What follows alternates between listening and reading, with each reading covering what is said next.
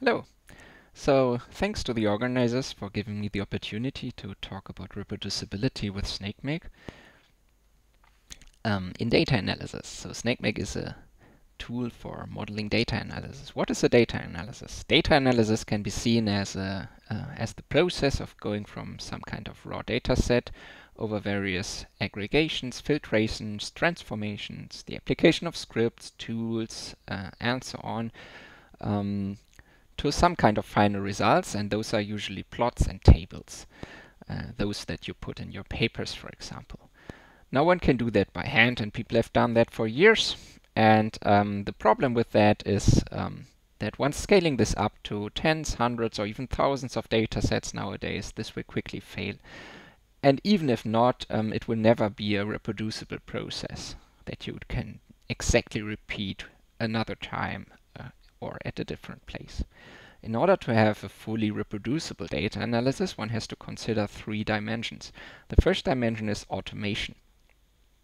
The key idea is that you need to kind of conduct the entire process from the raw data to the final results without any manual steps, otherwise it will not be reproducible.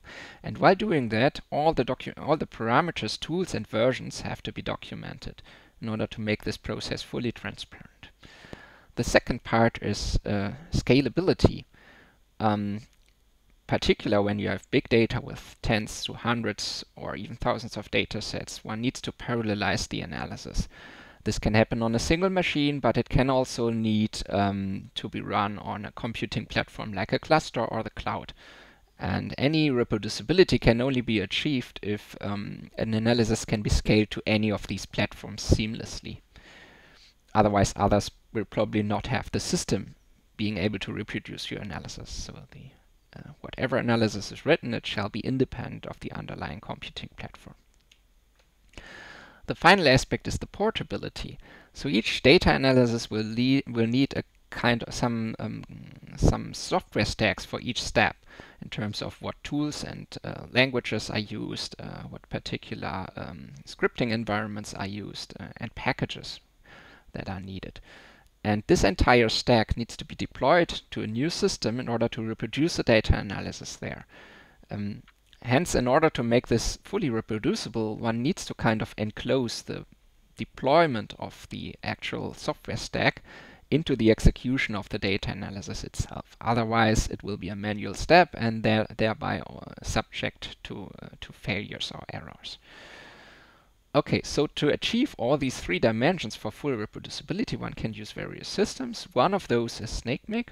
Snakemake is quite popular with over 200,000 downloads since we started counting in 2015. It has been cited over 600 times, and in the last 2 years, these are about 3 new citations per week on average. And they occur in a lot of high-impact journals. And regarding the field, one can say that Snakemake is now currently mostly used in bioinformatics, but it's used in many other fields as well. And it's a general system, so it's completely independent of the scientific field. So now let's go through the three dimensions and how Snakemake achieves reproducibility with them. So first, automation. The key idea of Snakemake is that you define your data analysis workflow in terms of rules. Each rule describes one step of your data analysis.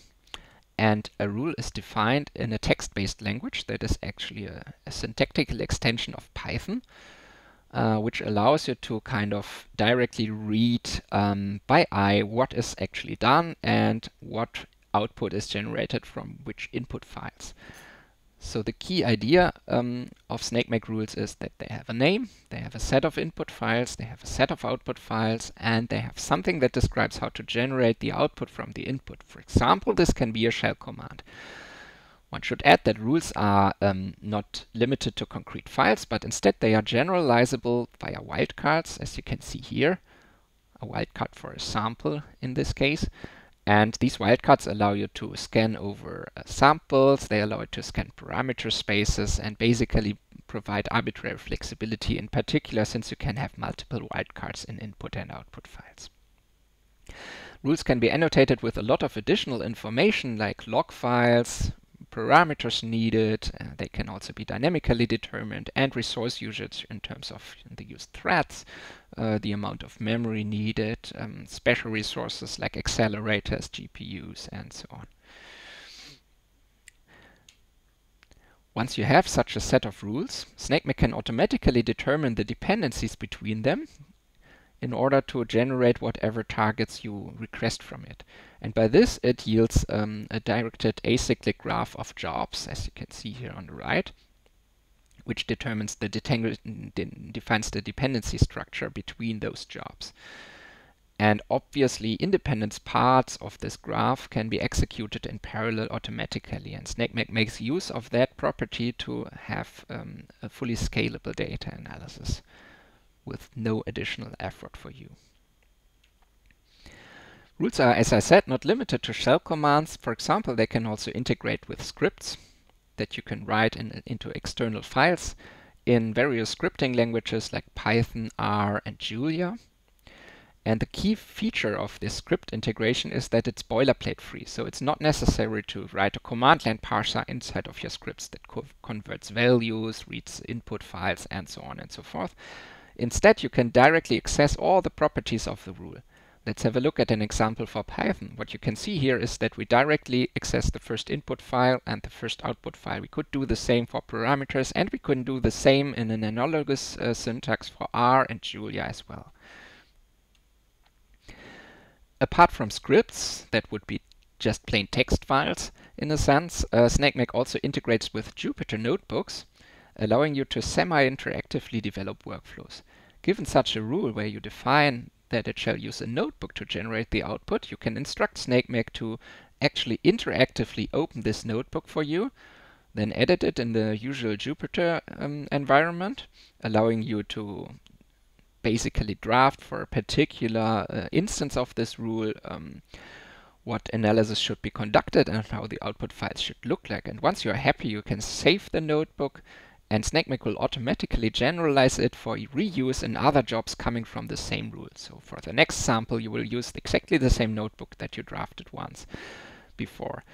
And of course, you can at any time re-edit the notebook to refine your analysis and then rerun the necessary jobs again automatically. And further, Snakemake is actually able to also use so-called reusable Snakemake wrappers for certain tools that are very common in your field.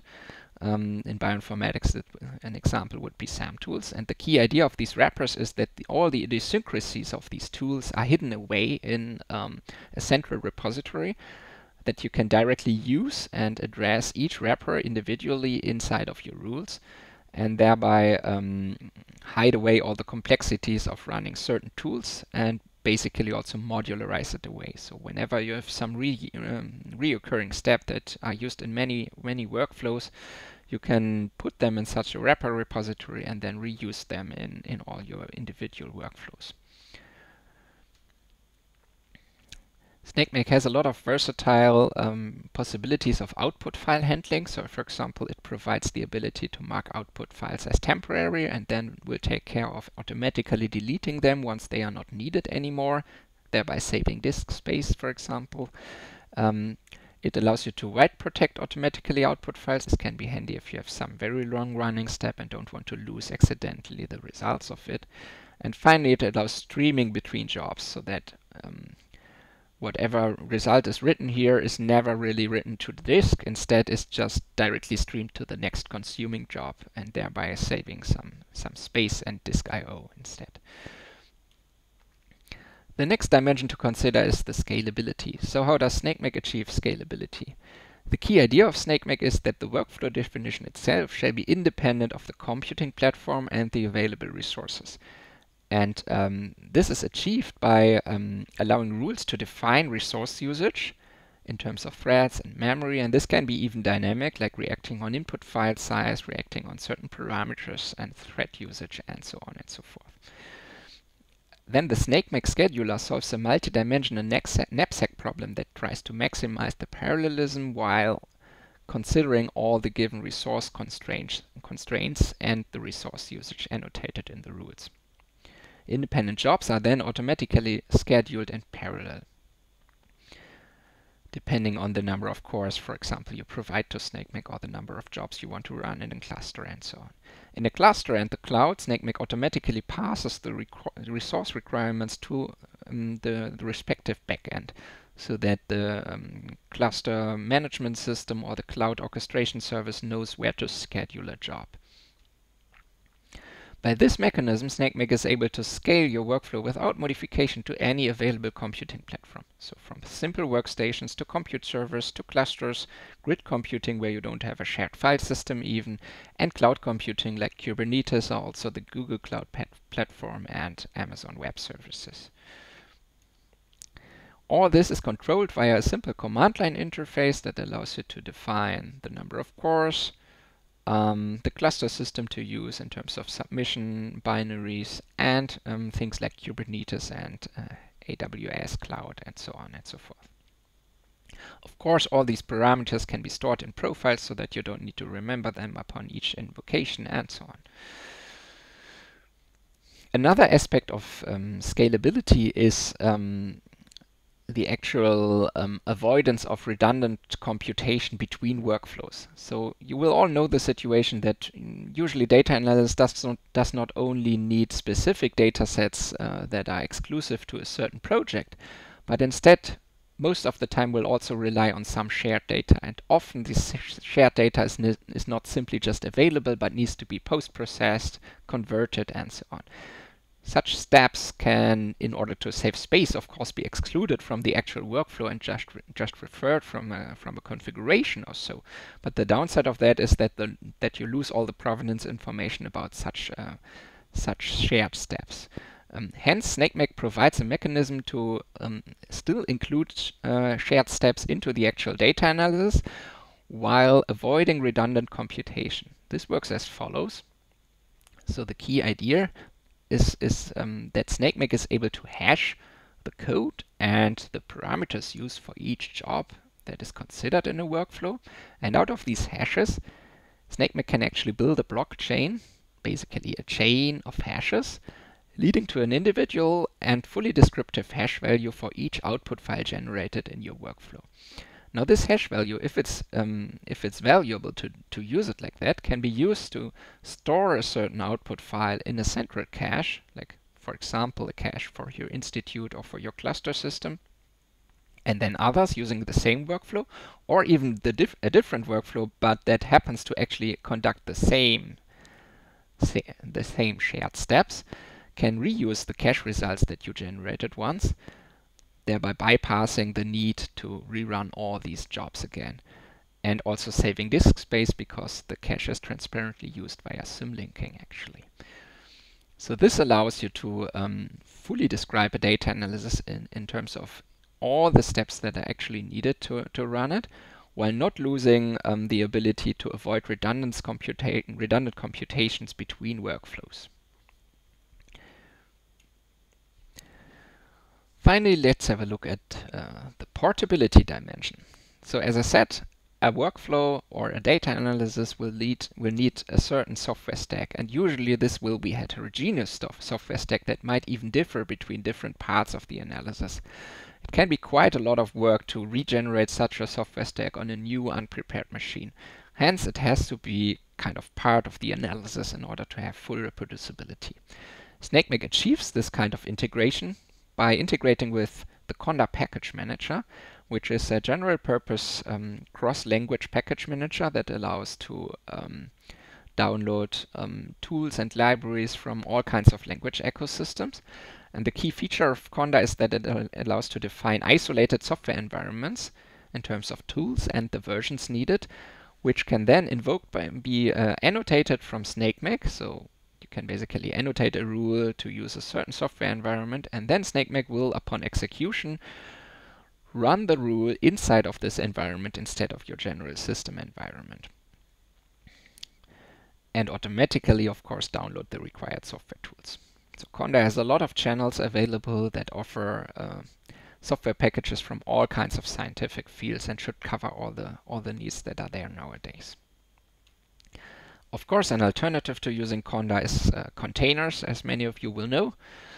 So Snakemake obviously also integrates with container system in terms of singularity, and this can be achieved by annotating a rule with the container directive, like you see here, and then Snakemake will run whatever command or script is given for the rule inside of that container. Apart from using conda or containers, Snakemake also provides usage of a sweet spot between the two, and that is using the container environment to define the operating system for the data analysis, and using conda to define the software stack for each individual rule.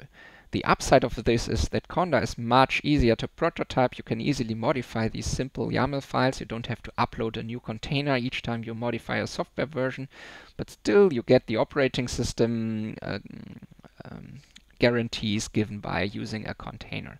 Technically, this means that Snakemake will basically create these conda environments inside of the container while running the analysis. So once you have conducted your analysis and obtained all your results, you might want to report them to others in terms of just collaborators, or in terms of publishing your analysis in a paper.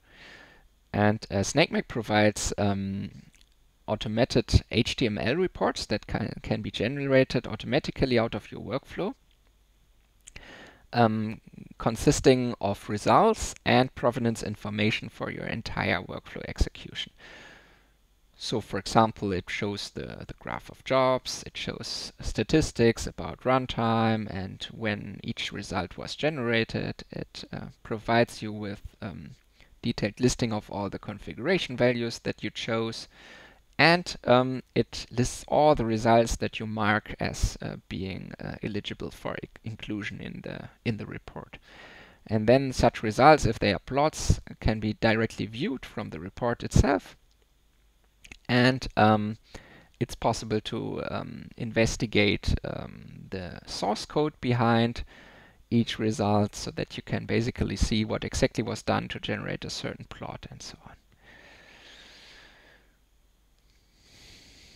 Okay, so Snakemake has a lot more features.